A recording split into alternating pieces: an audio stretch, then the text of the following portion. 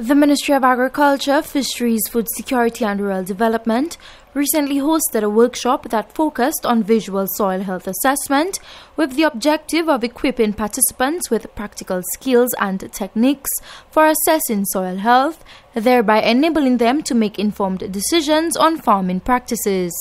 The one-day event held at the National Diagnostic Facility featured interactive sessions and demonstrations on how to assess soil health using visual indicators, enabling officers to identify and diagnose soil health issues such as soil erosion, nutrient deficiencies, and other soil degradation problems.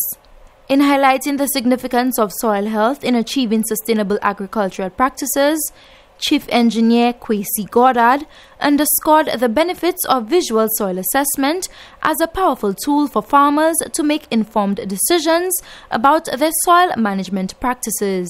It is so important to improve our soils because in 1 centimeter in 1,000 years we don't have that lifetime, but in one Hurricane Elsa we can lose many thousands of centimeters of soil. We only have 238 square miles, and a portion of that is agricultural land, and all these lands and forestry lands as well, and all these lands are degrading and getting smaller in the amount of lands we have to support our people, our visitors, to have foods for natural disasters, storage and all that. So in terms of food security, this is the major underlying factor, is the health of our soils. So then we hope with this intervention we can continuously be building capacity and understanding that we all playing from a level kind of playing field in the goal of achieving food security, but more specifically looking at the improvement of our soil health. According to Mr. Goddard, the Agriculture Ministry has similar training sessions scheduled in its 2023 work plan in support of their overall efforts to promote sustainable agriculture and ensure food security in St. Lucia. Then we start with our officers and our team.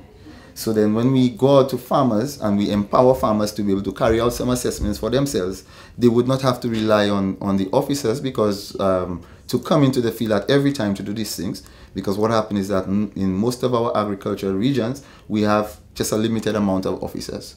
So we may have 4 officers in a region, we may have 2,000 farmers. So we need to empower the farmers themselves, and we start with us and our extension officers and our staff, so that we can go out, build that capacity, so that they are empowered to even teach other farmers.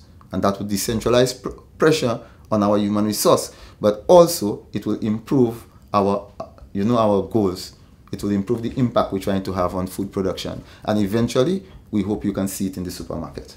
With the increasing threats of climate change and other environmental challenges, the agriculture leaders see improvements in soil health management practices as crucial in ensuring long-term resilience and sustainability of the agriculture sector.